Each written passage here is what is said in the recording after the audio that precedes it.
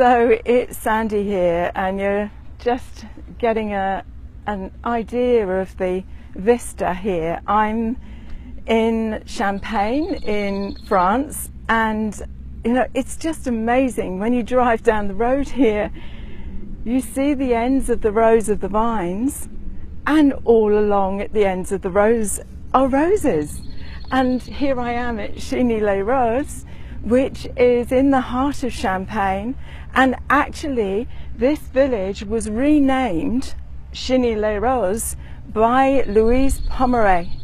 And originally this village was called Chigny les Montagnes, but she loved roses so much that she persuaded the local officials to rename the whole village to be Chigny les Roses. So we've just driven through the village, and I'm staying here with Yvonne Halling, who has had a beautiful B&B in Champagne now for quite some years. And so this is a marvellous experience of, as you can tell, the people working on the vines are very busy and very active today because there's been rain, and so they're checking for mould and other disturbances on the vines. But it's just extraordinary, this weave of the roses and the champagne. And what's been so fascinating is in talking with Yvonne about Champagne and the origins, is that there are so many strong women that actually headed up the champagne industry.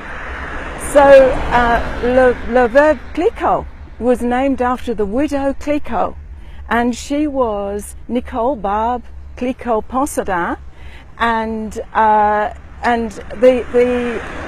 family name and the family lineage came down to her, and she said, yes, I'm going to do this, I'm going to actually head this up.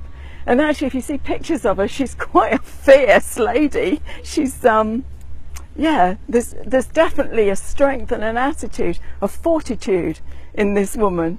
So this area, although you know is seemingly in it's very French territory, yeah, you know, very traditional French territory, it was the women that had the finesse, that could have the nose and the finesse for the fineness of Champagne. So connected to the earth. The nature of the terra here, the soil, the working with the seasons, working with the elements of nature. And these women stood forward in being able to create masterful champagne that, you know, has graced our tables. And you know, champagne is a drink of celebration. We don't drown our sorrows in a glass of champagne. It's a woohoo, you know, life is good. So this is just such a fascinating place to be, because the energy is held here. The energy of the joy and the celebration of life and of nature and the roses and the grapes. So I'm just very fortunate to be here amongst the champagne growers at Chigny les Roses. Bye for now.